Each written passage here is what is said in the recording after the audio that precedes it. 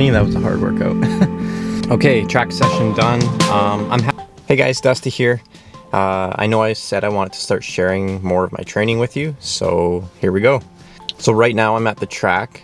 This will be my main key workout for the week.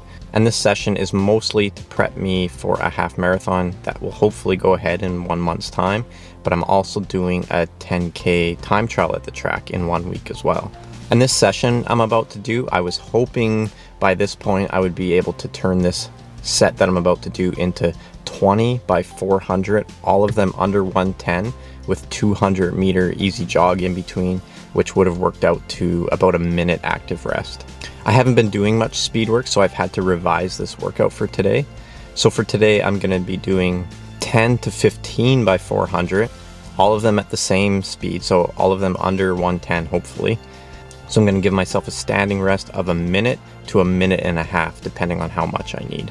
So I'd love to get through the whole session with just 1 minute rest, but if I need that extra rest a little later on in the set, then I'll give myself up to 90 seconds.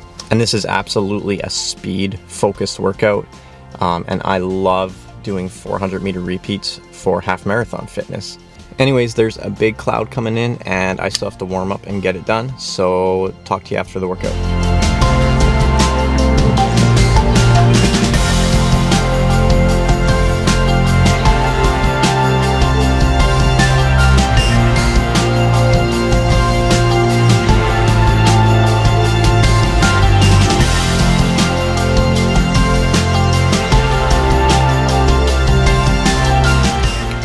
Me, that was a hard workout.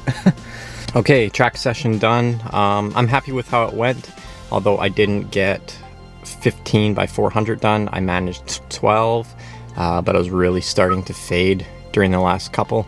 And here's how it broke down today. So I did a 3K warm-up, and then I did some activation drills and some strides, and then I got right into it, and my first 400 was 107, and then 106, 108, 108, 109, 108, 108, 108, 110, 110, 110, 110.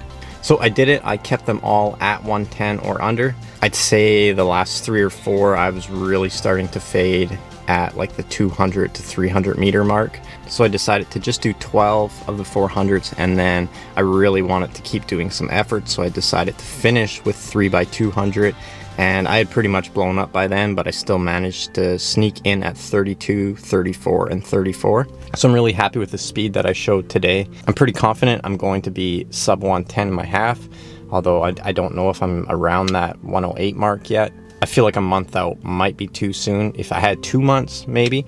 But until then, I'm going to keep grinding and see what I can do. And like I mentioned earlier in this video, I wanted to build this into 20 by 400, all of them sub 110 with 200 meter jog in between. That session compared to this one is so much harder. And that's where I was hoping to be before the half marathon, but I'm definitely not going to get there. Holding sub 110s on just 200 meter jog, to do that 20 times is a very elite workout. And once my race is over, I'll reset and build again, and I'll get to that point. And for those of you wondering, my shoe choice of the day was the Nike Vaporfly Next Percents. That's more than likely going to be my shoe on race day, so I wanted to put in some fast intervals in the race day shoe. So anyways, thanks for coming along.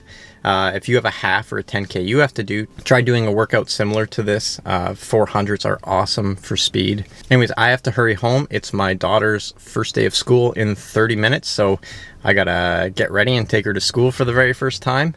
Thanks for watching, and I'll see you in the next video.